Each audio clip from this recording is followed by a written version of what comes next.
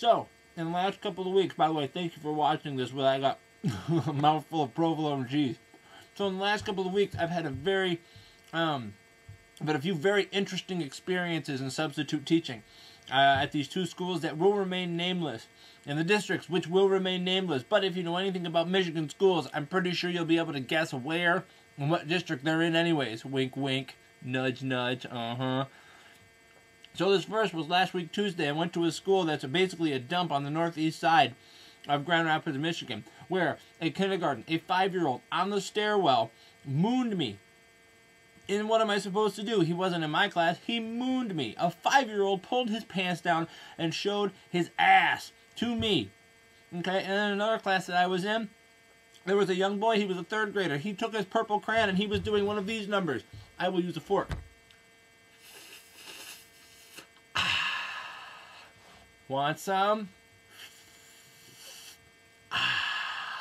Want some? Using his crayon as a joint. Where the hell are they learning this thing? Where did he get the idea? My guess is older brother, older sister, older cousin, dad, mom, grandma, grandpa, friends down the street. Somebody taught him that that's how you smoke a J. And here he was, 9 years old, smoking a crayon, a wax purple J, in my class and offering it to me.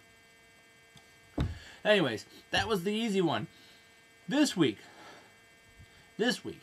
on Wednesday, I was called a motherfucker by a 5th grader who I was trying to help read.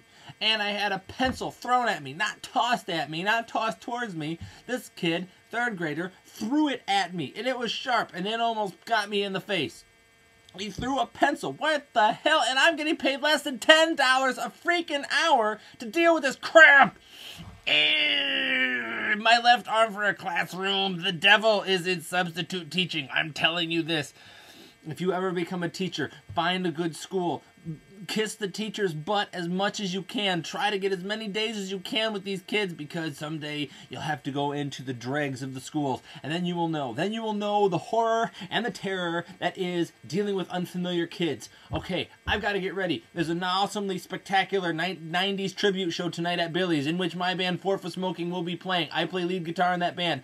Even though I'm not very good, the songs that we're playing are great, and the other bands are going to be great, and it's cheap, and they have good beer, and it's going to be a lot of fun. So you should get down there, because I'm going to be down there. I will not hug you. I will not touch you. I probably won't even talk to you or pretend that I like you, but you should be down there anyway, because you want to support the Planned Parenthood. You know, the condom pass-out place where they're going to give girls pills and all kinds of jib-jab to stick in their hootie-hoos, so the guys BB won't make them like that.